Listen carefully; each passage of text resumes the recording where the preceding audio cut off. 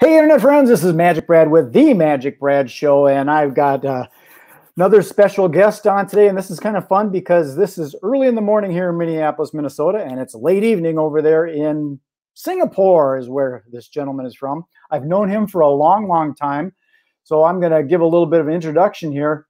His name is Michael Podolinsky, and I met him a while ago.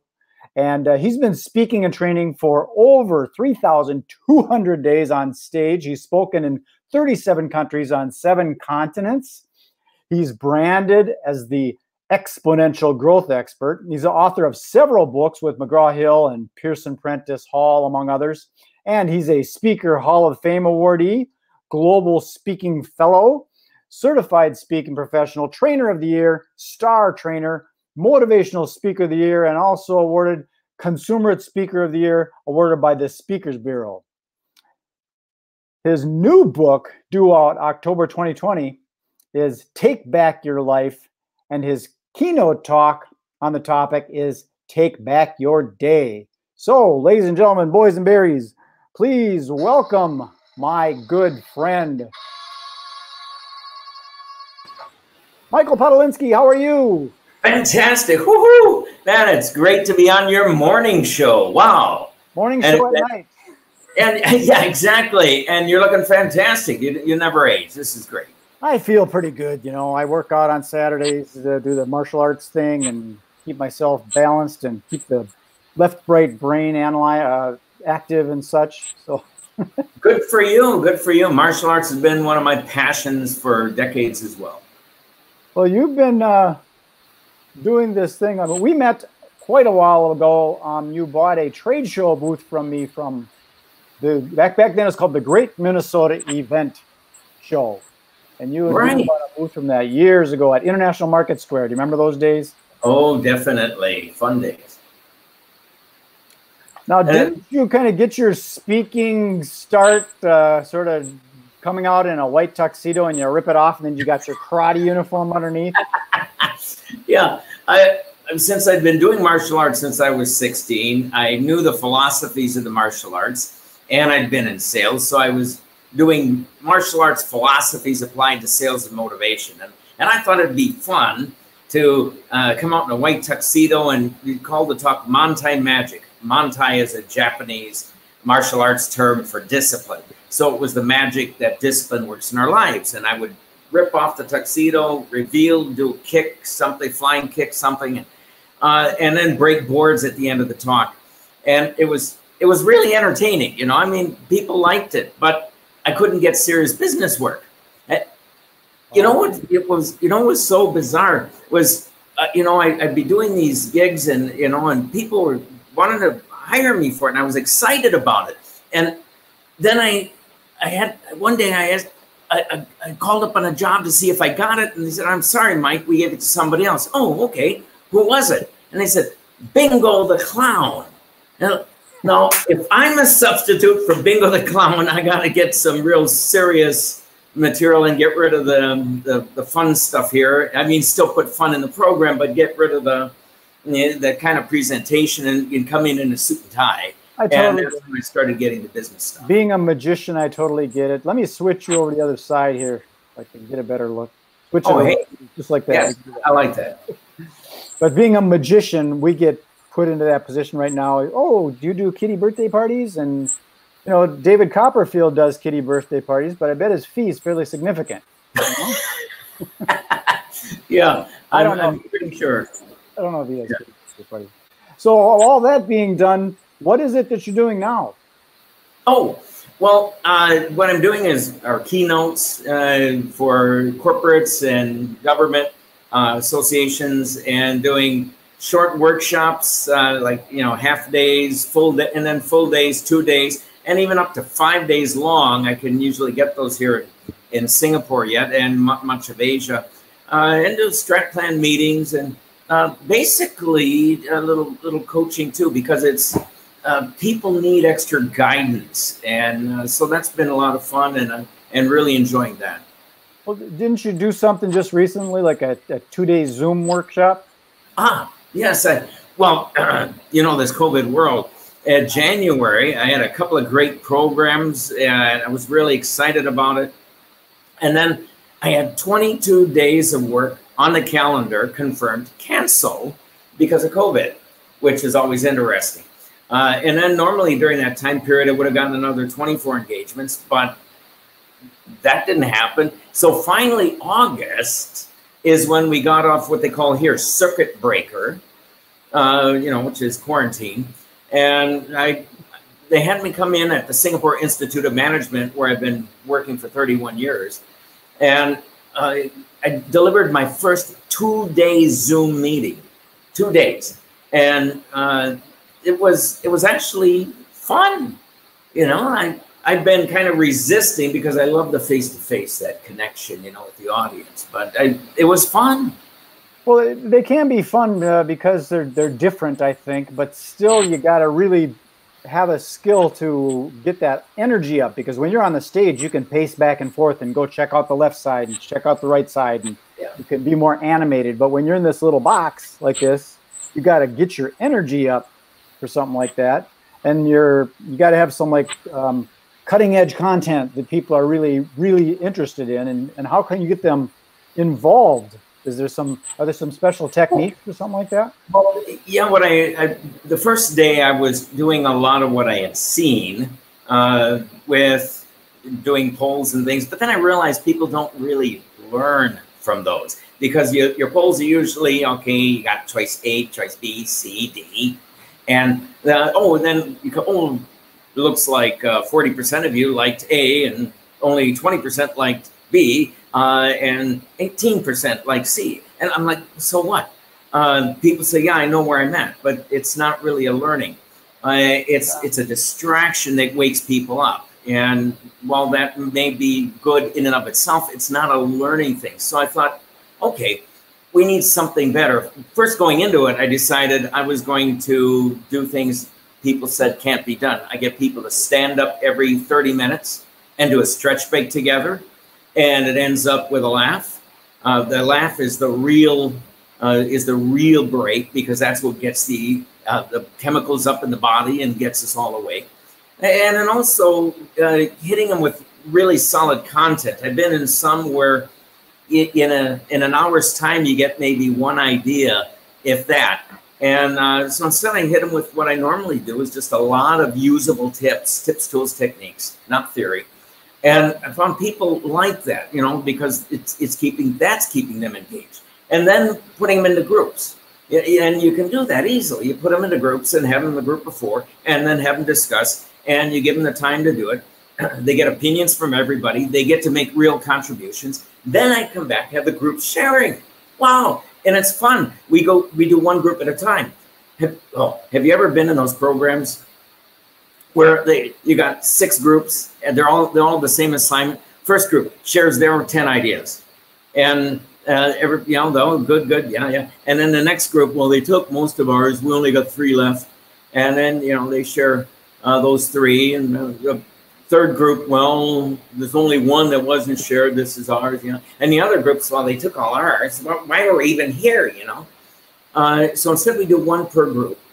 And as we go back a second time, when it starts to get to be like some kind of repetition, I said, well, can we move on to the next? Okay, great. And then we're back into something new again. And having a break timer, is really helpful. You know how you made your sounds there, Yeah. And that's fun. And we do the same thing with them, having them then stand and do something together, and wakes them up. We get a timer to do it.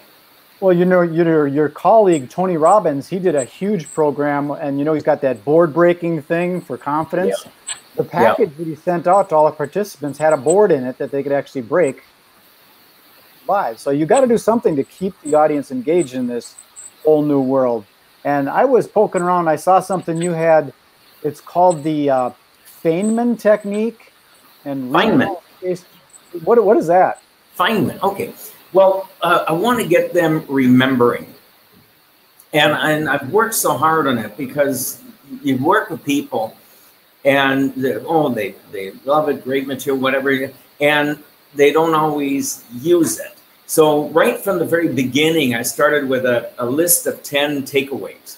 And I promise them, look, if you're not getting 10 good takeaways out of this 2-day workshop, demand your money back. And I'm serious. You know, anybody that can't deliver 10 good ideas in 2 days shouldn't be doing what they're doing. But I also say to them, you know, hey, by the way, in 2 days of daydreaming, you ought to be able to come up with 10 good ideas. So part of the burden is, and the onus is on your own shoulders. You've got to be engaged. You can't be like a Zoom meeting. You can't be going in and out and doing other things and multitasking, because you're gonna lose at least 36% of the content, and you're not going to be engaged at all. So, right. Feynman technique is a little different in that I do these 1 to 10 lists, and I put a picture of a safe, and the word productivity on it. It's a productivity safe. So they actually write down what they're going to put in their safe and store it. We do a couple things in addition to Feynman. First of all, recalling.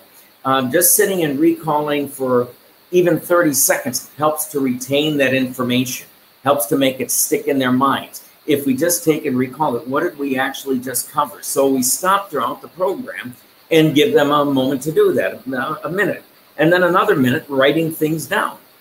And then as we go through that, the Feynman technique is then seeing how you could convince others of what you just learned. In other words, teach to somebody else. Share this information. If you can't explain it well enough to teach somebody, you don't know it yet, and you won't use it. So we use that as a technique. And then finally, you know, just repetition. And we ask them to keep this sheet in front of them 66 days. It's not 21 days. That was Maxwell Maltz's axiom, but he was what do you call it, a plastic surgeon. And so he said it was about 21 days when somebody started to get used to their new face, or used to not having the limb. But that's not habit. A lot of motivational speakers jumped on it. It's habit. You know? I see. It's more getting used to. It's the first part of the habit. Yeah, exactly. You got it. And then here comes along 28 days. That's Alcoholics Anonymous, AA. And, what, 20... Trying to get out of the habit. Well, 20% or better end up repeating. And they get addicted to meetings, you know, that's part of that too. And so it's the latest research, small cohort, unfortunately, small cohort, but 66 days on average to make a habit. Mm-hmm. That's 18 to 252 days in total. So some things are easy. You know, you want to do it, it's fun, 18 days and it's a habit. Quitting smoking might be 252. Because if you've been doing it a while, it takes a while to quit, plus the addictive properties. So it's really giving them something that they take back and use. And if they keep that in front of them and use those ideas every day for 66 days, they create habit. And I get people asking for a second and third sheet, because as they're going through this, they're realizing that they picked up more and more ideas, and they get at least 100% growth in productivity from the 2 days if they're using the ideas. So when you're putting all these things together, that's a lot of information for one thing. But I'm assuming you're good. So if people want to rehire you, you've got to come back. You got to do some new stuff. So how do you keep your new ideas and your new things fresh? And Oh, thank you. An amazing woman that I met in 1982. She does videos. She's a humorist. She's amazing. She gets 6 million hits on YouTube. Jeannie Robertson. You gotta check her out. Okay. And what she said was so profound. I took note of it, and I've been using it ever since. And the simple thought was, every time you do a program, every iteration of that program, you upgrade 5%. 5%. That's it. 5%.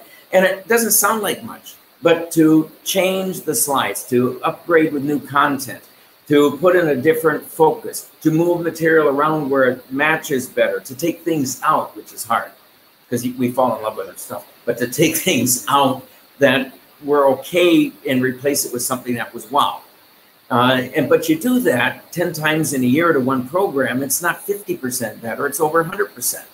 It's like cumulative interest. Mm-hmm. So it becomes a lot better. So I keep looking for new material to put in, what to take out, which is always the hardest part. And also ways of keeping people engaged with it. Different games, different activities. People sometimes give people short exams, little quizzes, and things like that. Very few people that I know of love quizzes. They go, ooh, a quiz. It's usually not that much fun. but I give them a crossword puzzle to solve in a group. Okay, what is it? It's questions and answers, and they can solve it together. The first group to complete it wins a prize, and then from there, we go through it to make sure everybody has the answers. It says sneaky review, and they're working a crossword puzzle. So there's a lot of ways of making it fun. It's just putting some time and effort to change. Oh, by the way, with that two-day workshop online in Zoom, I was really thrilled with the results, because apparently it works. All this that I've been doing live in programs actually works in virtual. And I saw the evaluations that I got this is on a 1 to 5 scale. 4.87 demonstrated competence in subject. 4.87 able to communicate issues and concepts clearly, and 4.79 program leaders effectiveness. So to be able to do that with a 2-day Zoom and keep people engaged, it works. It's just making sure that people are interacting as much as they can with other individuals, not just 30 of them on the screen. So here's another thought on that. Like, you did a good job and then they want to have you back and you got to create something new. They might wonder, well, now if he's got something new, it's not what it was. So they might not be that confident. So what do you have in place to kind of, I guess, not guarantee, well, maybe guarantee so the companies come back and hire you over and over? Well, first of all, I never throw the babe out with bathwater. It's all focused on productivity. That's what I've been focusing on. And so the productivity, the exponential growth has been there. And it's just updating the material. I don't teach apps. Anybody can go to Google. What are the top 20 productivity apps of 2020? And what works for me probably wouldn't work for somebody who's in finance, or somebody who's in a hospital, or somebody who's in engineering. They need something unique to themselves. Or even personalities. Different apps function with different personalities. Exactly. Personalities, habits. So I don't teach them that. Instead, I teach them to value their time and to appreciate what they're doing. With companies, organizations, hospitals, I still guarantee the results, or they owe me nothing. And I got that from a guy named Joe Weldon in '82. And it's a simple process. I've got a 3-step process to make it work. One is I want to know what HR do that, because if you go to buy a car and you go to start it and it doesn't work, you think you'd be able to get your money back if it doesn't work. So yeah, whatever you do works. Exactly. But a lot of people are afraid to do that. But I say, why? I don't want to take people's money if it's not good. Yeah. It's not professional. So anyway, I asked HR, what do they want? And I got a 5-page client customization form. And it really helps a lot, because now I know what HR is looking for. And I need to know, is this just a KPI, or do you want to change behaviors? I got to look at what they want. KPI, why don't you explain what is a KPI? Oh, sorry. Key performance indicator. And these are like the top 4, 5, 6 goals in an organization. And they're very popular, particularly in Asia, but I think in most organizations today. The problem is it should be 4, 5, or 6. And I was working with the largest cement contractor, and the VP there who hired me, I asked him, how many KPIs you got in the program? He says, oh, I got 6. And I said, oh, that's good. I said, it's a peak of the high end, but that's good. He says, it's bad. What do you mean? Well, I got 1A, 1B, 1C, 1D, 1E, 2A, 2B, 2C, 2D, 3A. And I said, that's terrible. That's over 22. He says, it's worse than that. I've got 3 bosses, each one with 1A, 1B. And they should be all the same coordinated KPIs that they're working on, not a whole bunch of them. What's key about that? Okay, but But in terms of the guarantee, one is HR. I'm sorry, I got sidetracked. Went down a rabbit trail. The second one is I want to survey each person who's going to attend. And if it's a group of 20, 30, I can send them an email survey, 5 simple questions, but it's not choose A, B, C, D. It's what are your top 3 problems with, okay, your top 3 challenges. What are 3 things you would like to see in this program? What are 3, and so forth. So I'm getting their input. It takes a long time to collate, but I'm not predetermining the input, you know? So I find out what the group wants. If it's 8,500, I can't do that. That's the largest group I've worked with. Right. Then I can survey everybody in just a little format, you know, SurveyMonkey or something else. Sure.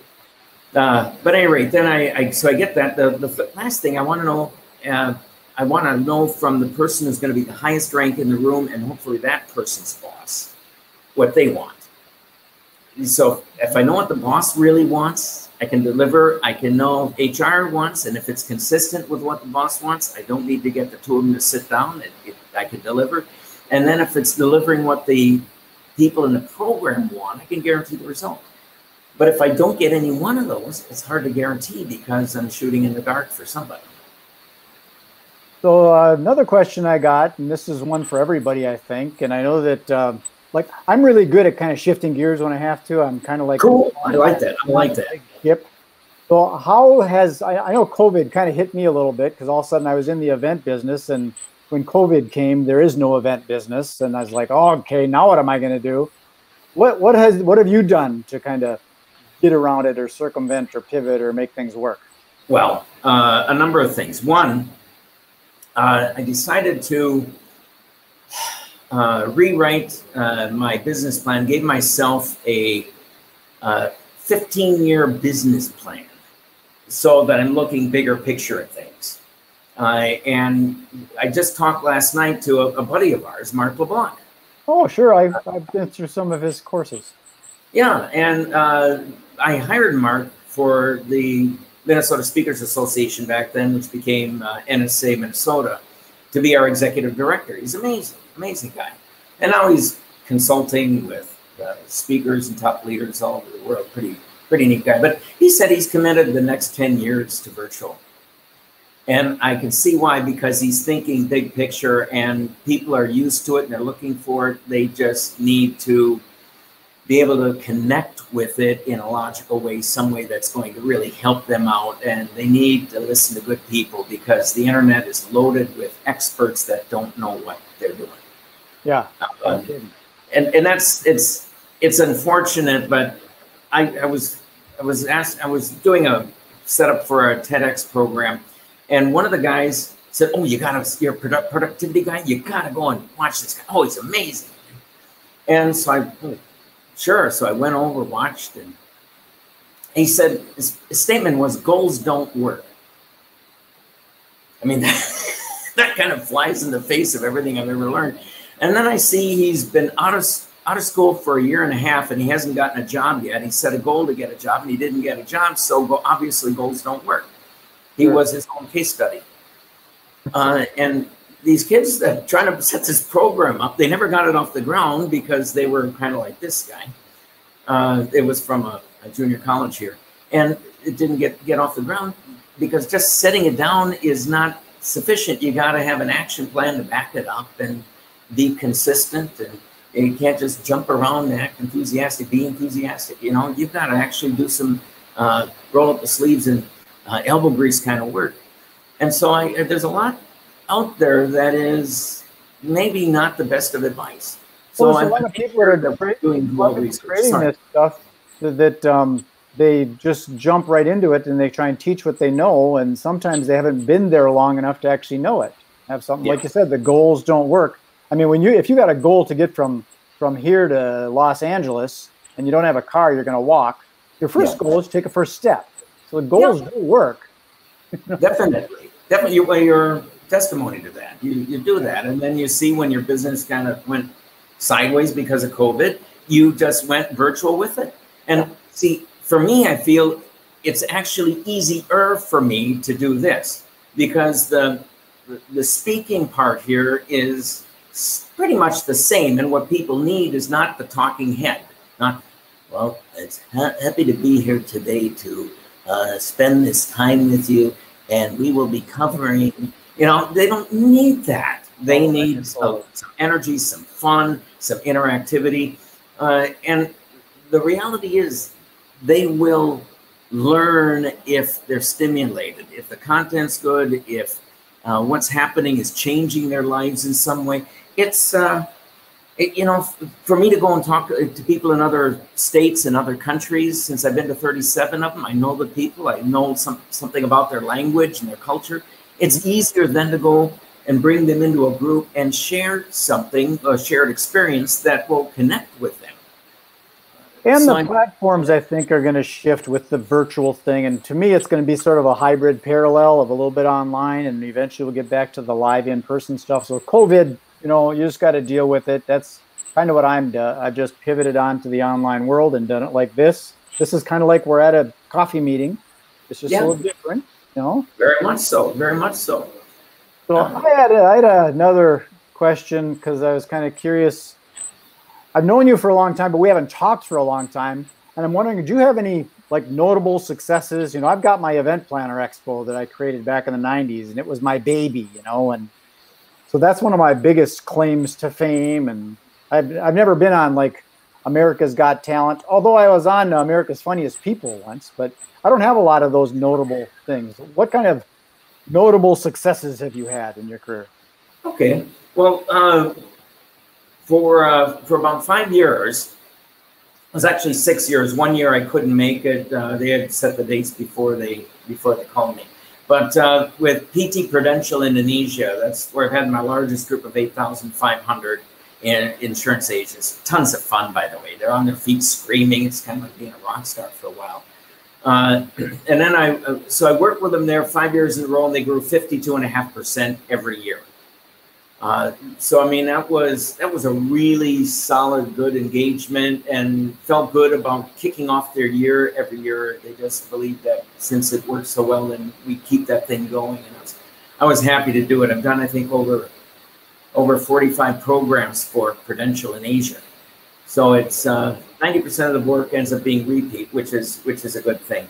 For 6 years, I had a chance. I started with the Air Force. Singapore Air Force trainers, and I was teaching them, and then started work different groups within the Air Force, including then the Paya Lebar Air Base, and they wanted to win the Eagle Challenge. So we did a motivational thing, got it kicked off. They won the Eagle Challenge that year, and they brought me in 5 more years to keep winning, I guess. And I think a lot of it was their excellence in what they were doing, so I can't really take the credit. But I was honored to be part of that, a small part of that, to be able to do the motivational kickoff and get people fired up all over again. Once people win something, it's easy to become lethargic. So the consistency, I think, helped them a little bit. I worked with a network marketing company for 5 years, doing keynotes and training. And they were growing 250% a year at Mega Global. And it ended up being like a spokesperson for them. And it was just fun to work with them. And 1 year they asked me to do a custom-made talk, just 15 minutes at an awards banquet. And so I came up with Inspire Desire. And if you desire it, you have desire in your heart, you can grab a hold, you know, one of those kind of a, and they bought it. The next year, they had a half a dozen people from the country of Iran fly in. And one guy had it memorized word for word, and he gave me the whole 15-minute speech. I'd forgotten about it because I custom wrote it for that program. But man, it was, you know, one of those fun things. But obviously, that was helping them. That's got to be fun to have a fan, you know. Yeah, I got the one. You know? No, I don't always count the numbers on Facebook and LinkedIn. We got 10,000, but it's not the same because they're not all raving fans. I worked with Leo Kusher at the Crown Prince Hotel, one of my first visits to Singapore. And he's an amazing general manager. In fact, I did an article I had a column in Hotel Asia Pacific magazine. And I did a column on him and 4 other great GMs that I've had a chance to do some work with or got to know. And at any rate, he'd work at a property, and GMs usually rotate every 5 years, because more than 5 years, they stop seeing things. And so whenever he'd get to a new property and he had a reputation for cleaning them up and making them more profitable, he'd bring me along, and I'd do a program for his HODs, heads of departments. And so we do the same 2-day program, and but first I'd start with mystery guests, and that's always fun. Just, you know, nobody knows who I am. I just come in, and then I write 6 pages of information that he can use to go and continue to improve the property. And it's just been fun to be able to see the growth of these. One of them, I won't mention the name, he went to, and he said, Mike, I really need your help on this one. And I did the mystery guest, and afterwards, before we were going to do the program, he announced that we're going to have a program, and he said, Mike, what do you think? Be honest. And I said, close this place for a month. Fire everybody and hire the 10% back, and you know who they are that are doing the job, because I have never been in a property where they were this asleep, so laissez-faire, lackadaisical. And he goes, I told the owner the same thing, except close it for 6 months, you know, because he had a lot of other repairs and things to make. And it was funny because we're both on the same page, and he was only there for 8 months, and he said, hasta la vista. Oh. They didn't want to change. They didn't want to change. They were just using this beautiful hotel to sell timeshares. So sure. That was kind of an unusual one. Last, maybe. There's more, but last one here, Chris Kelway has become a good friend of mine. He was introduced to me through another buddy, and he attended my time management program in South Africa. And he said, hey, do you have time on this trip to do it for my team? And we were able to work out the schedule. And yeah, so we did 2 days for him there, and came back again the next year and did another one. And then the management program and another management program, virtual teams. And we just became fast friends. So we traveled different places in the world together, his family, my family. It's been fun. And he really has moved up. He ended up starting and running the largest sale made for IBM in its history. SAB Miller Brewing was his company, and he started a $100 million division for IBM. And now he's got a couple of companies. He stepped away from IBM. He's got a couple of companies in Africa. And he's helping the half of the continent that doesn't have water or electricity get it. And he's really helping people out. It's amazing, amazing. Well, that's a lot of, you do a lot of these things, and I've thought about writing a book of some of the bizarre situations I had when I was doing magic full time. But let's, why don't you give us one last one? What's the most unusual, unique, strange situation that you've been in? What's the one that really stands out? Well, maybe unusual in the sense that most of the groups I work with, yeah, they can be government, they can be hospitals, they can be pharma companies, tech firms. But I think one of the most unusual ones was working with the United Nations for 3 days. And it was working with the UNICEF group. And sharing management principles and how to motivate people, delegation. And I refer to delegation as partnering with others to achieve tasks and goals. And most people don't think of it as partnering, but it really is. It's that counting on one another and not dumping work on people. So at any rate, we did that, and the results from the manager who hired me to do this, he just said, it was really helpful for UNICEF and for the United Nations, and it made an impact on them. And he talked to everybody who was at the meeting, and there was a couple hundred, I think.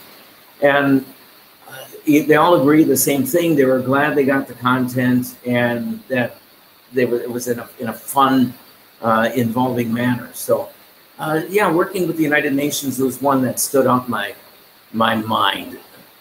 You know, a lot of them blend into the woodwork behind, but some just stand out for something that, you know, I felt proud to be a part of it, and to see that they're open to making these kinds of changes. So I guess mine, the most fun, I think, was I worked with a friend of mine, an actor, magician friend out in Los Angeles, Larry Anderson, and it was a magic series of VHS videos. It was called Jaw Droppers. It was how to do magic, and it was a lot of fun because we hit the street on the 3rd Street Promenade and did restaurant buyouts and did a lot of stuff on TV, and it was an infomercial on, you know, on late night television and stuff. So that was a lot of fun. But, you know, it's nothing like being with the United Nations, but it was fun. Well, hey, I wouldn't mind being on night court myself, but, you know. Well, this wasn't Harry Anderson. This was Larry. Oh, not Harry Anderson.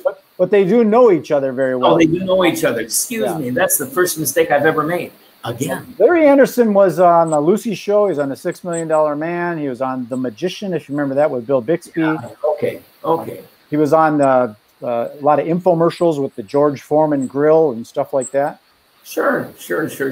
Well, Michael, I've got your domain here in case people want to get a hold of you right here, michaelpodolinsky.com, if you want to spell it. Podo, Linsky.com.